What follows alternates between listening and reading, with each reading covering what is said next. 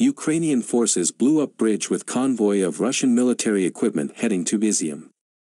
The armed forces of Ukraine destroyed a bridge with a convoy of Russian military equipment heading to the city of Izium, Kharkiv region. The press service of the General Staff of the Armed Forces of Ukraine wrote this Facebook, Ukrinform reports.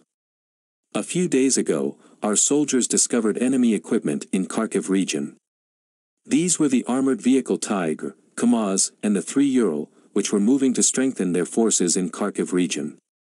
Having established the route of the enemy convoy, the Special Operation Forces of Ukraine carried out a reconnaissance of the object that was most suitable for conducting an engineering ambush.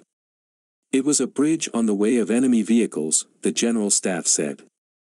The blast of the bridge together with the Russian military equipment was carried out according to the certain plan, and the convoy of Russian military equipment was destroyed, the General Staff said. As Ukrinform reported earlier, Russian army losses as of April 13 amounted to 19,800 servicemen, 739 main battle tanks, 1,964 armored combat vehicles, 358 artillery systems, 115 MLR systems, 64 air defense units, 158 warplanes, 143 helicopters, 1,429 military trucks, 7 vessels, 76 fuel tanks, 132 UAVs, 25 units of special equipment, and 4 missile launchers.